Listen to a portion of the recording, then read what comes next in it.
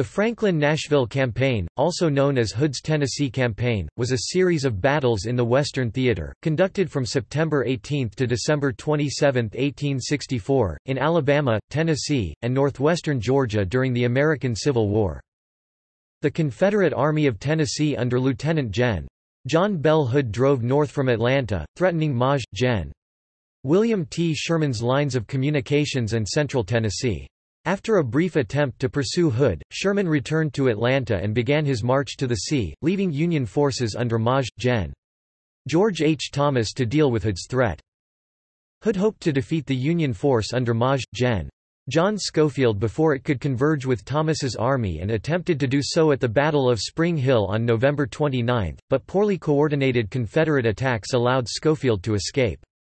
The following day, Hood launched a series of futile frontal assaults against Schofield's field fortifications in the Battle of Franklin. Suffering heavy casualties, Schofield withdrew his force and successfully linked up with Thomas in Nashville, Tennessee. On December 15–16, Thomas's combined army attacked Hood's depleted army and routed it in the Battle of Nashville, sending it in retreat to Tupelo, Mississippi. Hood resigned his commission shortly thereafter and the Army of Tennessee ceased to exist as an effective fighting force.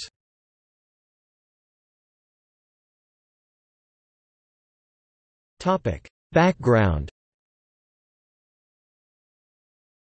At the conclusion of his successful Atlanta campaign, Sherman occupied the city of Atlanta on September 2, 1864, and Hood, who was forced to evacuate the city, regrouped at Lovejoy Station.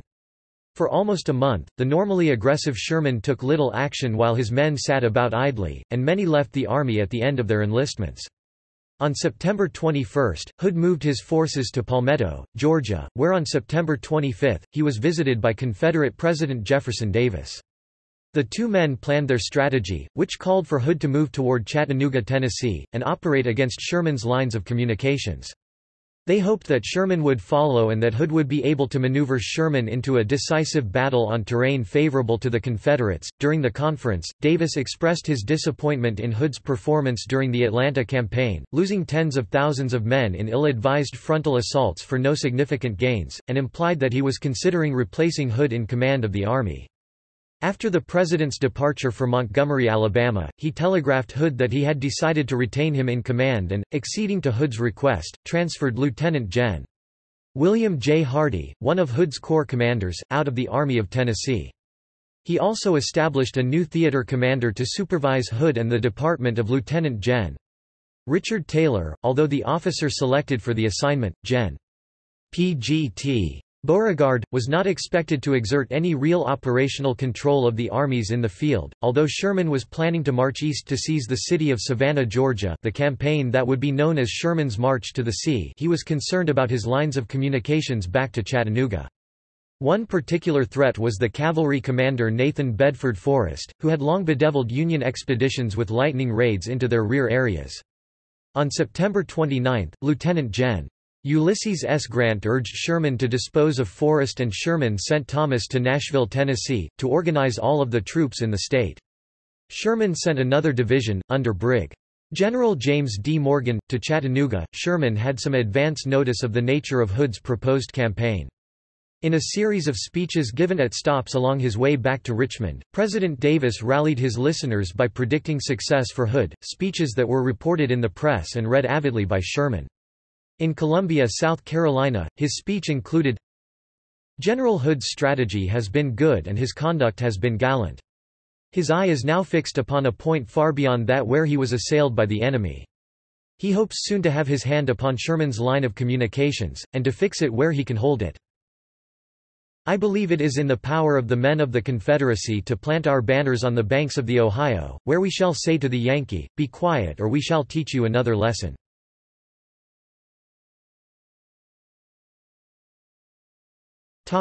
Opposing forces.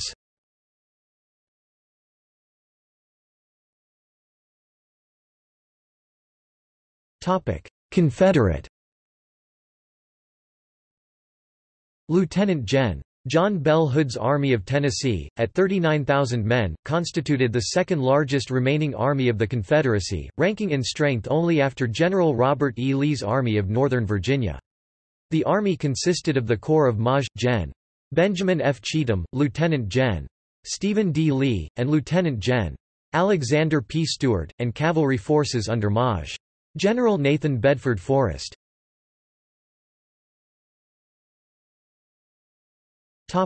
Union. At the beginning of the campaign, Union forces designated the Military Division of the Mississippi were commanded by Sherman in Atlanta, but his personal involvement in the campaign lasted only until the end of October. Reporting to Sherman was the Army of the Cumberland under Maj. Gen.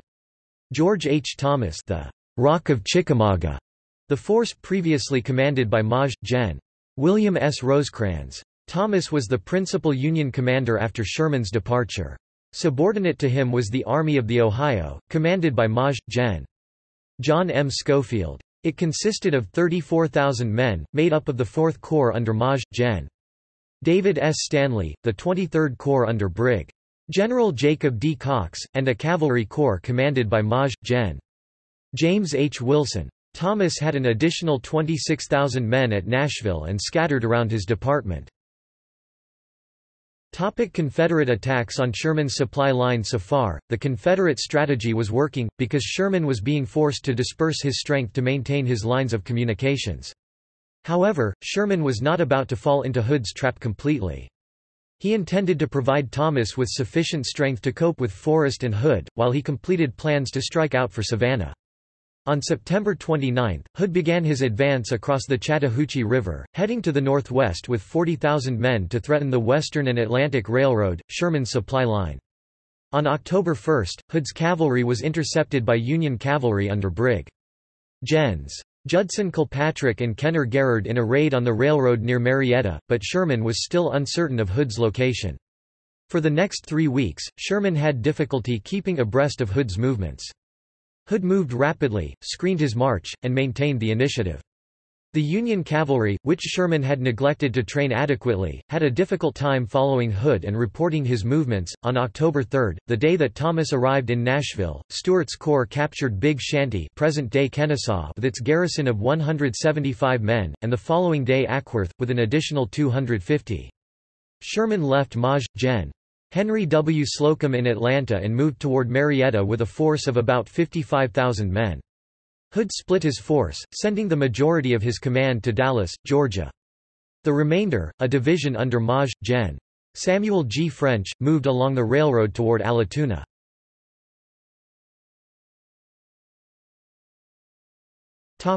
Allatoona, October 5.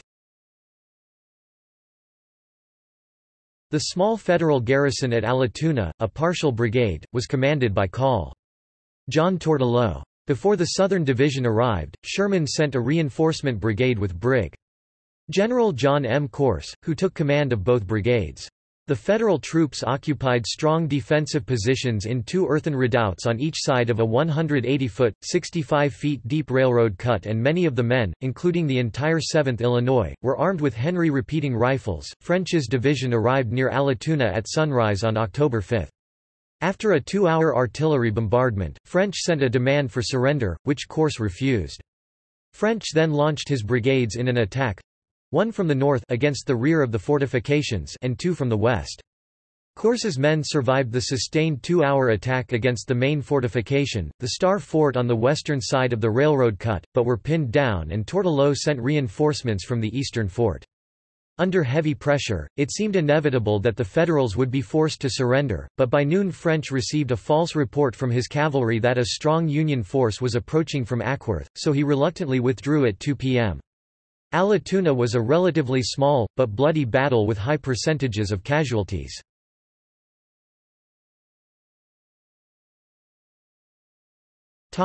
Resaca, Dalton, and the movement into Alabama.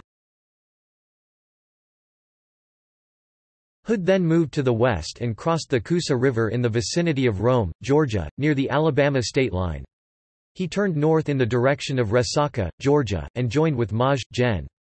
Joseph Wheeler's cavalry, which had been previously raiding in Tennessee. On October 12, Hood demanded the surrender of the Union brigade stationed at Resaca and left Lieutenant Gen. Stephen D. Lee's corps there to invest the city. The 700 Union men under Col. Clark R. Weaver refused Hood's ultimatum to surrender, which warned that no prisoners would be taken.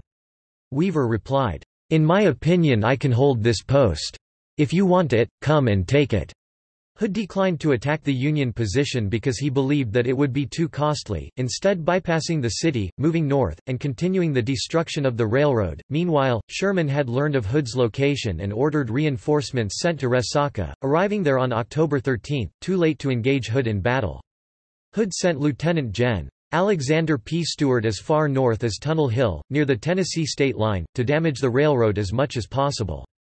During this operation, on October 13, Stewart captured the Federal garrison at Dalton, Georgia, under ugly circumstances. The 751 men under Col. Lewis Johnson included a large number of African American soldiers, a sight that enraged many in Hood's army.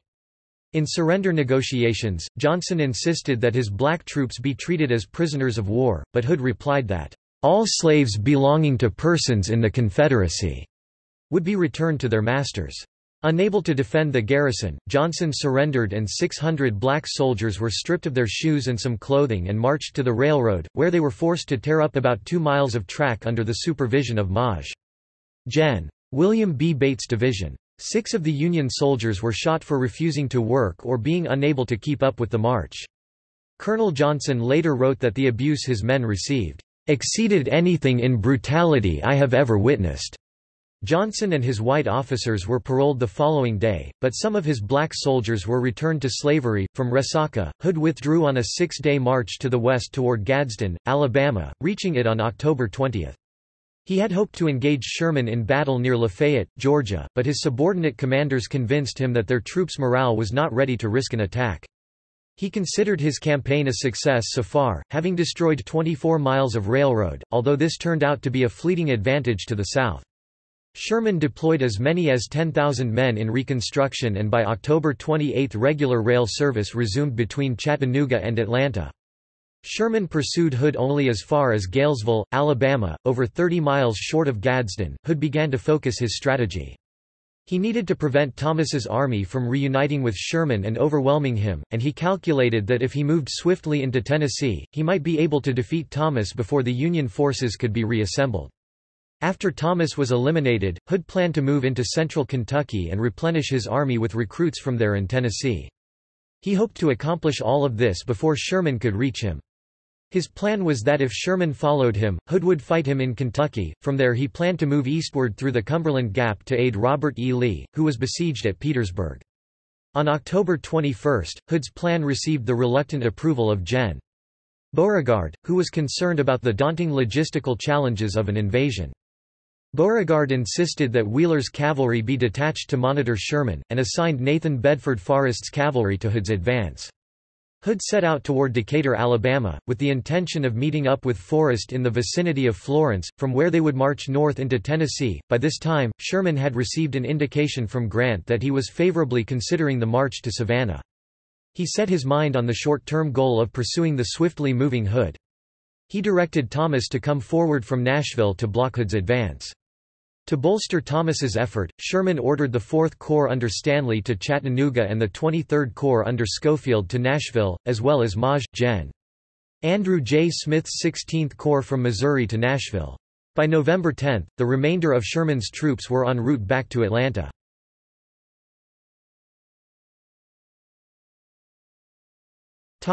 Forrest's West Tennessee Raid, October 16 to November 16.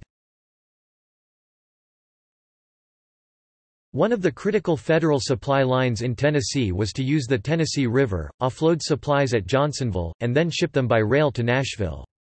Lieutenant General Richard Taylor ordered Maj. General Nathan Bedford Forrest on a cavalry raid through western Tennessee to destroy that supply line. The first of Forrest's men began to ride on October 16. Forrest himself began moving north on October 24 and reached Fort Hayman on the Tennessee River on October 28, where he emplaced artillery.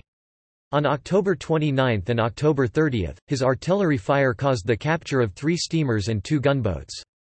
Forrest repaired 2 of the boats, Undine and Venus, to use as a small flotilla to aid in his attack on Johnsonville. On November 2, Forrest's flotilla was challenged by 2 Union gunboats, Key West and Tawa, and Venus was run aground and captured. The Federals dispatched 6 more gunboats from Paducah, Kentucky, and on November 3 they engaged in artillery duels with strong Confederate positions on either end of Reynoldsburg Island, near Johnsonville. The Federal fleet had difficulty attempting to subdue these positions and were occupied as Forrest prepared his force for the attack on Johnsonville. On the morning of November 4, Undine and the Confederate batteries were attacked by 3 Union gunboats from Johnsonville and the 6 Paducah gunboats. Undine was abandoned and set on fire, which caused her ammunition magazine to explode, ending Forrest's brief career as a naval commander. Despite this loss, the Confederate land artillery was completely effective in neutralizing the threat of the Federal fleets. Forrest's guns bombarded the Union supply depot and the 28 steamboats and barges positioned at the wharf. All 3 of the Union gunboats were disabled or destroyed. The Union garrison commander ordered that the supply vessels be burned to prevent their capture by the Confederates. Forrest had caused enormous damage at very low cost. He reported only 2 men killed and 9 wounded. He described the Union losses as 4 gunboats, 14 transports, 20 barges, 26 pieces of artillery, $6,700,000 worth of property, and 150 prisoners. One Union officer described the monetary loss as about $2,200,000. Forrest's command, delayed by heavy rains, proceeded to Perryville, Tennessee, and eventually reached Corinth, Mississippi, on November 10. During the raid, on November 3, Beauregard designated Forrest's cavalry for assignment to Hood's Army of Tennessee. Hood elected to delay his advance from Florence to Tuscumbia until Forrest was able to link up with him on November 16.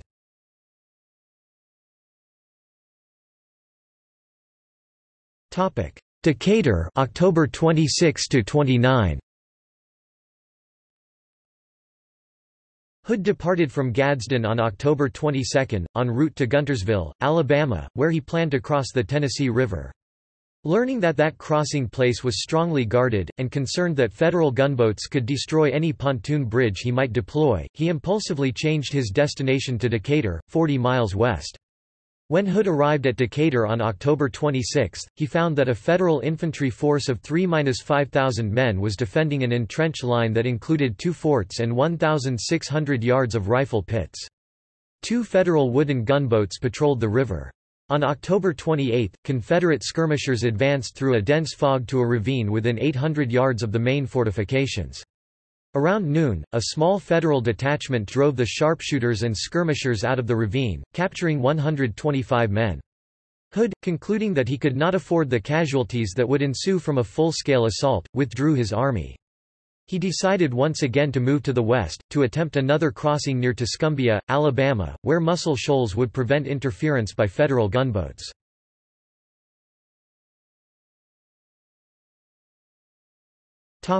Columbia, November 24 to 29.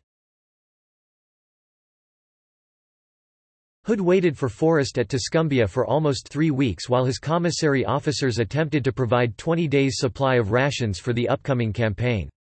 This was a difficult assignment because the supply line was tenuous, requiring transport on 2 railroads, followed by 15 miles on poor roads to Tuscumbia, using wagons pulled by undernourished horses and oxen.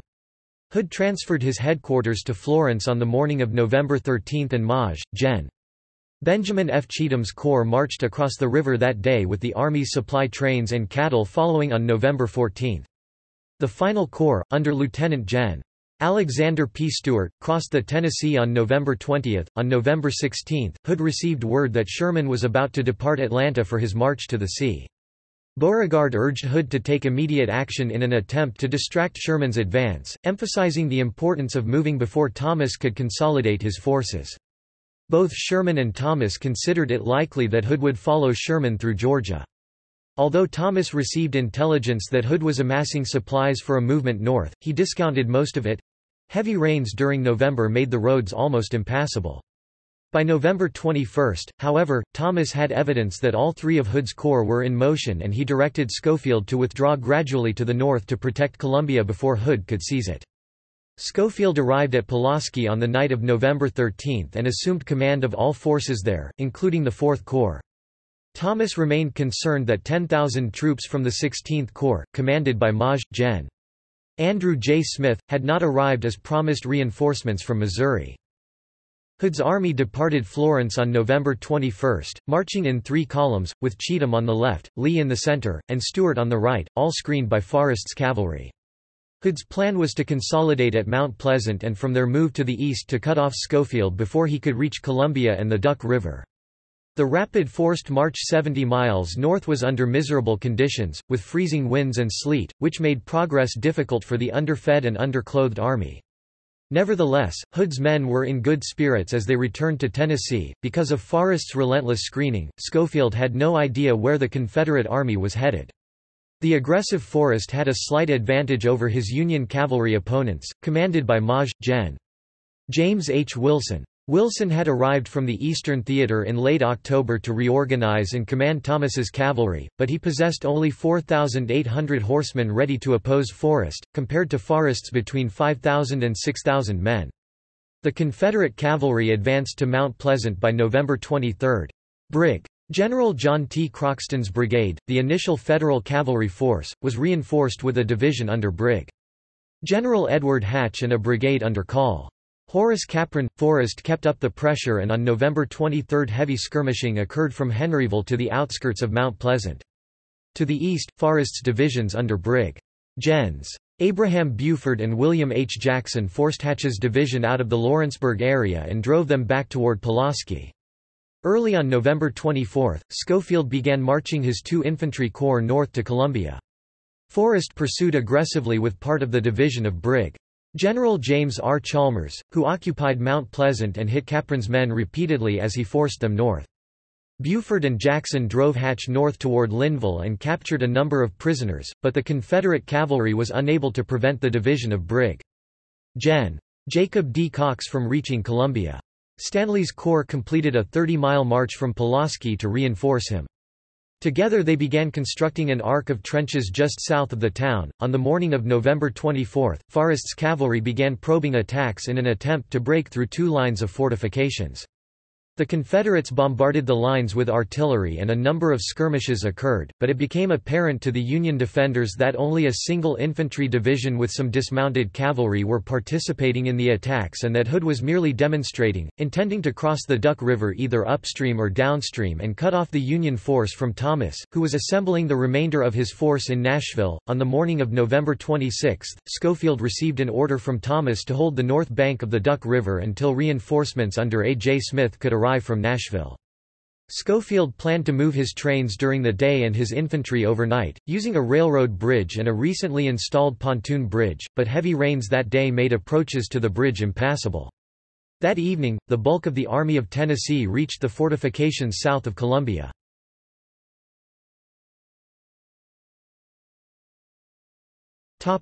Spring Hill, November 29. On November 28, Forrest crossed the river east of town against little resistance from the Union cavalry. The Southern cavalrymen had deceived Wilson and drawn his force to the northeast and away from the action. On the same day, Thomas directed Schofield to begin preparations for a withdrawal north to Franklin. He was expecting incorrectly that A. J. Smith's arrival from Missouri was imminent, and he wanted the combined force to defend against Hood on the line of the Harpeth River at Franklin instead of the Duck River. Schofield sent his 800-wagon supply train out in front, guarded by part of the 4th Corps Division of Brig. General George D. Wagner. On November 29, Hood sent Cheatham's and Stuart's corps on a flanking march north, crossing the Duck River at Davis's Ford east of Columbia, while 2 divisions of Lee's corps and most of the Army's artillery remained on the southern bank to deceive Schofield into thinking a general assault was planned against Columbia. Hood, riding near the head of the column with Cheatham's corps, planned to interpose his army between Schofield and Thomas, hoping to defeat Schofield as the Federals retreated north from Columbia. Stuart's corps followed Cheatham, and they were followed by the division of Maj. Gen. Edward Allegheny Johnson Lee's corps. The rest of Lee's corps remained south of Columbia, demonstrating with artillery fire against Schofield's men north of the Duck. Cavalry skirmishing between Wilson's and Forrest's troopers continued throughout the day. Forrest's wide turning movement with 4,000 troopers had forced Wilson north to Hurt's Corner, preventing the Union horsemen from interfering with Hood's infantry advance.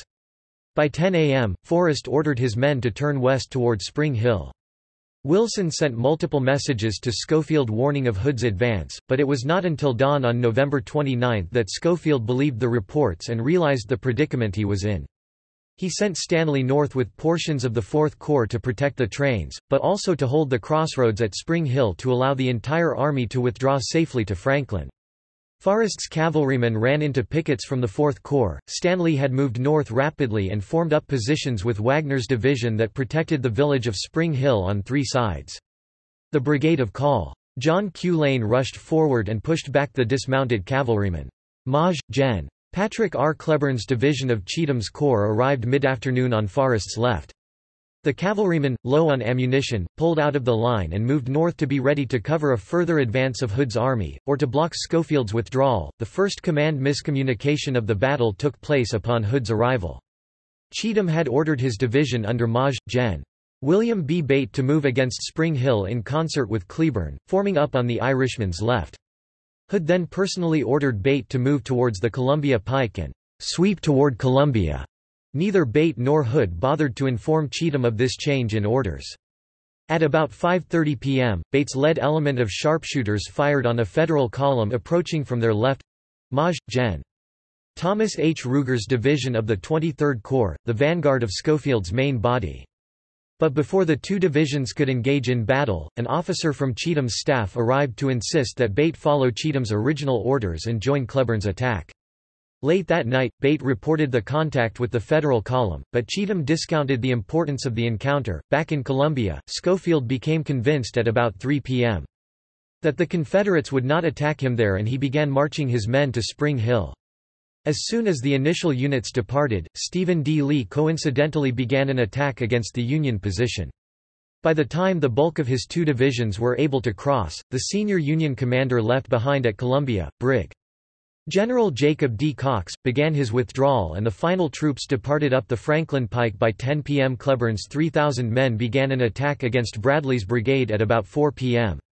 Whereas Cheatham was expecting Cleburne to drive north into Spring Hill, Hood's intention was to use this formation to sweep toward the turnpike and wheel left to intercept Schofield's arriving units. Cleburne wheeled his brigades into a northern alignment against Bradley's right flank, causing Bradley and his men to flee in disorder. Cleburne's two brigades chased them vigorously, and they were stopped short of the turnpike only by heavy fire from the 4th Corps artillery. By this time, Cheatham's division under Maj. Gen. John C. Brown was moved into position for another attack on Spring Hill, on Cleburne's right. Brown did not attack, however. It was reported that there were Union troops in position on his right flank and front, and that Forrest's cavalrymen, promised to protect his right flank, did not seem to be present. Brown decided to consult with his corps commander before proceeding, sending two staff officers to find Cheatham and halting his troops while he awaited a decision. By the time Cheatham and Brown were able to speak, the battlefield was in total darkness, and the two officers decided that an assault conducted then without knowing the condition of their right flank might be a disaster. Hood was furious that the attack had not proceeded as he intended and that the pike was still open. He dispatched a staff officer to find Stuart to assist Cheatham. Having been up since 3 a.m., Hood went to bed at 9 p.m., confident that whatever setbacks his army had suffered during the day, they would be able to correct them in the morning and bag Schofield. The Battle of Spring Hill was a minor affair in terms of casualties, about 350 Union and 500 Confederate. But the result of miscommunication and simply bad military management was that during the night all of Schofield's command, including Cox, passed from Columbia through Spring Hill while the Confederate commanders slept. The passage of the army did not go unnoticed by some of the soldiers, but no concerted effort was made to block the pike.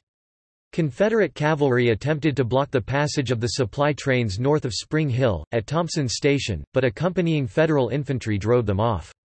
A private soldier woke up the commanding general at 2 a.m. and reported he saw the Union column moving north, but Hood did nothing beyond sending a dispatch to Cheatham to fire on passing traffic. By 6 a.m. on November 30, all of Schofield's army was well north of Spring Hill and its vanguard had reached Franklin, where it began to build breastworks south of town.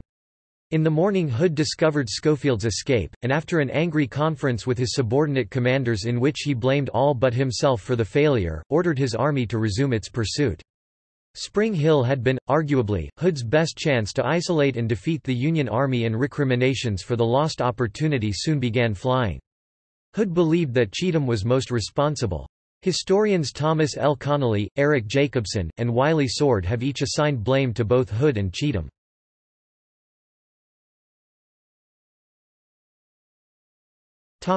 Battle of Franklin, November 30.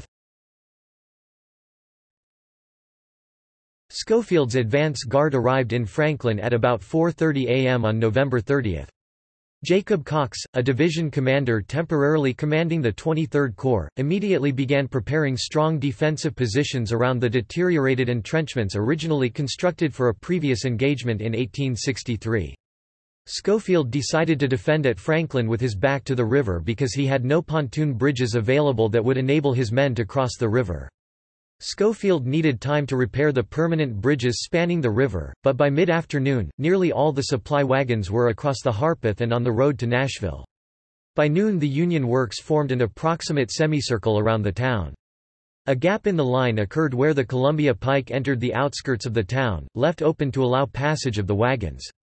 Just behind the center of the formidable line stood the Carter House, appropriated as Cox's headquarters. 2 Union brigades from Wagner's division were positioned about a half-mile forward of the main line. Wagner, perhaps misunderstanding his orders, ordered his 3 brigades to stop halfway to the Union line and dig in as best they could on the flat ground. Colonel Emerson Opdyke considered Wagner's order to be ridiculous and refused to obey it. He marched his brigade through the Union line and into a reserve position behind the gap through which the Columbia Pike passed, leaving the brigades of Calls, John Q. Lane, and Joseph Conrad in front. Hood's army began to arrive on Winstead Hill, 2 miles 3 kilometers south of Franklin, around 1 p.m. Hood ordered a frontal assault in the dwindling afternoon light. Sunset would be at 4:34 p.m. that day against the Union force, a decision that caused dismay among his top generals. Some popular histories assert that Hood acted rashly in a fit of rage, resentful that the Federal Army had slipped past his troops the night before at Spring Hill and that he wanted to discipline his army by ordering them to assault against strong odds. Recent scholarship by Eric Jacobson discounts this as unlikely, as it was not only militarily foolish, but Hood was observed to be determined, not angry. By the time he arrived in Franklin, regardless of Hood's personal motivations, his specific objective was to try to crush Schofield before he and his troops could escape to Nashville. The Confederates began moving forward at 4 p.m., with Cheatham's corps on the left of the assault and Stuart's on the right. Lee's corps, and almost all of the Army's artillery, had not yet arrived from Columbia. Hood's attacking force, about 19–20,000 men, was arguably understrength for the mission he assigned. Traversing 2 miles of open ground with only 2 batteries of artillery support and then assaulting prepared fortifications, Hood's attack initially enveloped the 3,000 men in the 2 brigades under Lane and Conrad, which attempted to stand their ground behind inadequate fieldworks and without anchored flanks, but quickly collapsed under the pressure. Many of the veteran soldiers of the 2 brigades stampeded back on the Columbia Pike to the main breastworks, while some untried replacements were reluctant to move under fire and were captured. The fleeing troops were closely pursued by the Confederates and the 2 sides became so intermingled that defenders in the breastworks had to hold their fire to avoid hitting their comrades. The Union's momentary inability to defend the opening in the works caused a weak spot in its line at the Columbia Pike from the Carter House to the Cotton Gin. The Confederate divisions of Cleburne, Brown, and French converged on this front and a number of their troops broke through the now not-so-solid Federal defenses on either side. In a matter of minutes, the Confederates had penetrated 50 yards through the center of the Federal line. As the Confederates began their attack, Opdyke's brigade was in reserve. He quickly positioned his men into line of battle and ordered his brigade forward to the works. Hand-to-hand fighting around the Carter House and the Pike was furious and desperate. Firing continued around the Carter House and gardens for hours. Many Confederates were driven back to the Federal earthworks, where many were pinned down for the remainder of the evening, unable to either advance or flee. Brown's division suffered significant losses, including Brown, who was wounded, and all 4 of his brigade commanders were casualties. Brown's brigade attack near the Cotton Gin was driven back from the breastworks and was then subjected to devastating crossfire from Riley's brigade to their front and the brigade of Call, John S. Casement, on Riley's right. Cleburne was killed in the attack and 14 of his brigade and regimental commanders were casualties. While fighting raged at the center of the Union line, Stuart's corps also advanced against the Union left. Because the Harpeth River flowed in that area from southeast to northwest, the brigade found themselves moving through a space getting progressively narrower, squeezing brigades together into a compressed front, delaying their movements and reducing their unit cohesion. They were all subjected to fierce artillery fire not only from the main Union line, but also from the batteries across the river at Fort Granger. And they had significant difficulty pushing through the strong Osage-Orange abatis. Loring's division launched 2 attacks against the Union brigade of Call. Israel N. Stiles and both were repulsed with heavy losses. Artillery firing canister rounds directly down the railroad cut prevented any attempt to flank the Union position. Brig. General John Adams attempted to rally his brigade by galloping his horse directly onto the earthworks, but he and his horse were both shot and killed. The brigade of Brig. General Winfield S. Featherston began falling back under heavy fire when its division commander, Maj. Gen. William W. Loring, confronted them, shouting, "Great God! Do I command cowards?" He attempted to inspire his men by sitting on his horse in full view of the Federal lines for over a minute and amazingly emerged unharmed, but the brigade made no further progress. Walthel's division struck Casement's and Riley's brigades in multiple waves of brigade assaults—probably as many as 6 distinct attacks. All of these assaults were turned back with heavy losses. Maj. Gen. William B. Bates' division attacked on the Union right flank. His left flank was not being protected as he expected by Chalmers's cavalry division, and they received enfilade fire. To protect the flank, Bate ordered the Florida Brigade to move from its reserve position to his left flank. This not only delayed the advance, but provided only a single line to attack the Union fortifications, leaving no reserve. Chalmers's troopers had actually engaged the Federal right by this time, fighting dismounted, but Bate was unaware of it because the two forces were separated by rolling ground and orchards. Neither Bate nor Chalmers made any progress and they withdrew. Hood was still convinced that he could pierce the Federal line. At about 7 p.m., he deployed the only division of Stephen D. Lee's corps that had arrived, commanded by Maj. Gen. Edward Allegheny Johnson, to assist Cheatham's effort. They were repulsed after a single assault with heavy losses. In addition to Chalmers's actions in the west, across the river to the east, Confederate cavalry commander Forrest attempted to turn the Union left. Union cavalry commander Brig. General James H. Wilson learned at 3 p.m. that Forrest was crossing the river. He ordered his division under Brig. General Edward Hatch to move south from his position on the Brentwood Turnpike and attack Forrest from the front. He ordered Brig. General John T. Croxton's brigade to move against Forrest's flank and held Call. Thomas J. Harrison's brigade in reserve. The dismounted cavalrymen of Hatch's division charged the Confederate cavalrymen, also dismounted, and drove them back across the river. Following the failure of Johnson's assault, Hood decided to end offensive actions for the evening and began to plan for a resumed series of attacks in the morning. Schofield ordered his infantry to cross the river, starting at 11 p.m. Although there was a period in which the Union Army was vulnerable, outside its works and straddling the river, Hood did not attempt to take advantage of it during the night. The Union Army began entering the breastworks at Nashville at noon on December 1, with Hood's damaged army in pursuit. The devastated Confederate force was left in control of Franklin, but its enemy had escaped again. Although he had briefly come close to breaking through in the vicinity of the Columbia Turnpike, Hood was unable to destroy Schofield or prevent his withdrawal to link up with Thomas in Nashville. And his unsuccessful result came with a frightful cost. The Confederates suffered 6,252 casualties, including 1,750 killed and 3,800 wounded. An estimated 2,000 others suffered less serious wounds and returned to duty before the Battle of Nashville. But more importantly, the military leadership in the West was decimated, including the loss of perhaps the best division commander of either side, Patrick Cleburne. 14 Confederate generals, 6 killed or mortally wounded, 7 wounded, and 1 captured, and 55 regimental commanders were casualties. Union losses were reported as only 189 killed, 1,033 wounded, and 1,104 missing. It is possible that the number of casualties was underreported by Schofield because of the confusion during his army's hasty nighttime evacuation of Franklin. The Union wounded were left behind in Franklin. Pursuit to Nashville. The Army of Tennessee was all but destroyed at Franklin.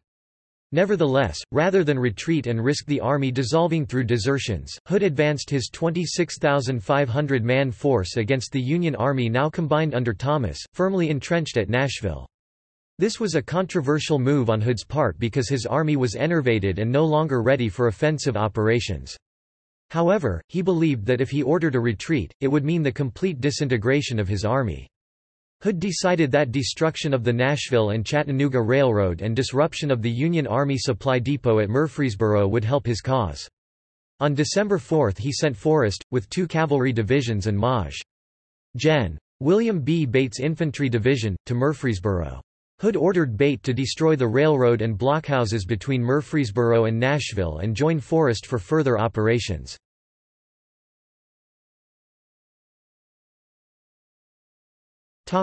Forrest at Murfreesboro, December 5–6.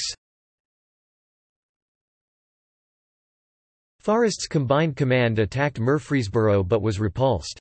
They destroyed railroad track, blockhouses, and some homes and generally disrupted Union operations in the area, but they did not accomplish much else. The raid on Murfreesboro was a minor irritation. Bate was recalled to Nashville, but Forrest remained near Murfreesboro and thus was absent from the Battle of Nashville. In retrospect, Hood's decision to detach Forrest from his main command was a major blunder.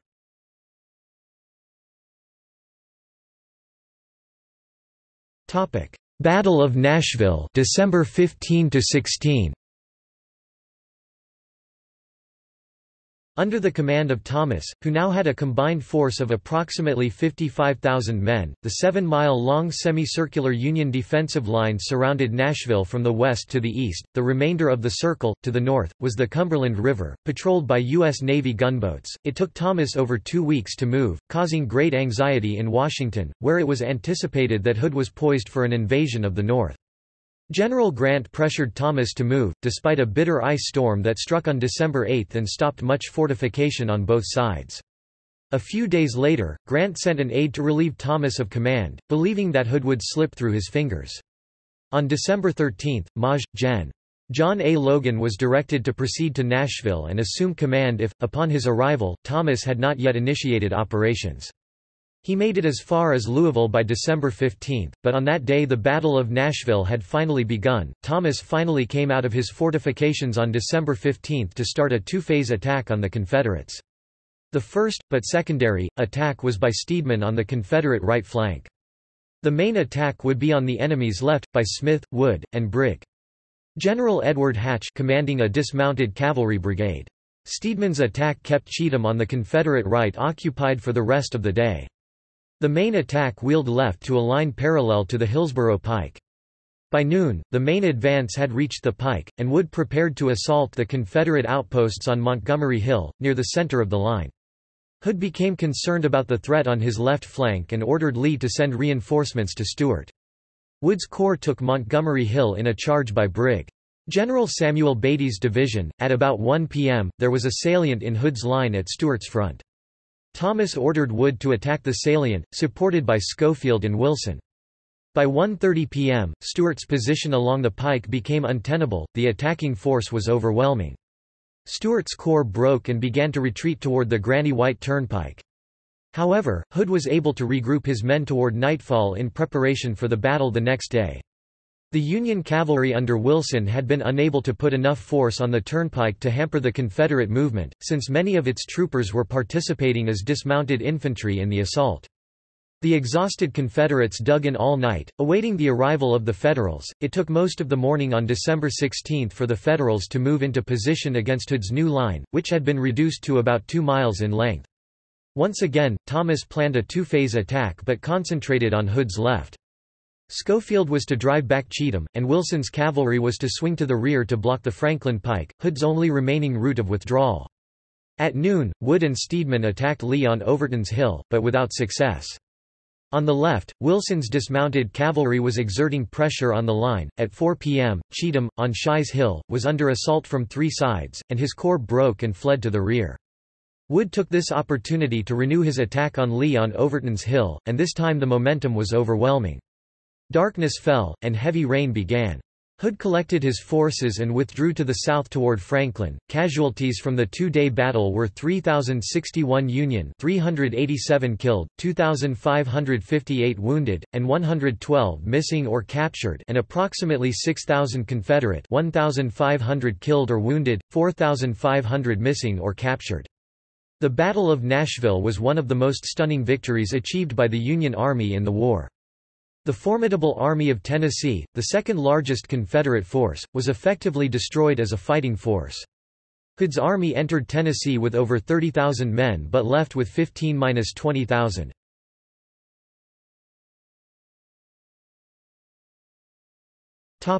Retreat and pursuit of Hood. The Union Army set off in pursuit of Hood from Nashville. The rainy weather became an ally to the Confederates, delaying the Union cavalry pursuit, and Forrest was able to rejoin Hood on December 18, screening the retreating force. The pursuit continued until the beaten and battered Army of Tennessee recrossed the Tennessee River on December 25. On Christmas Eve, Forrest turned back Wilson's pursuing cavalry at the Battle of Anthony's Hill.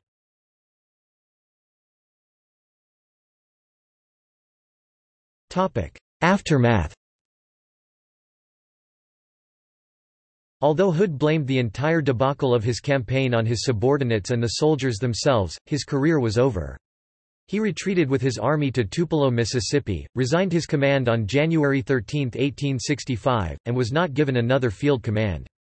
Forrest returned to Mississippi, but in 1865 he was driven into Alabama by James H. Wilson, and his command became dissipated and ineffective. By the time of Hood's defeat in Nashville, Sherman's army had advanced to the outskirts of Savannah, which they captured just before Christmas.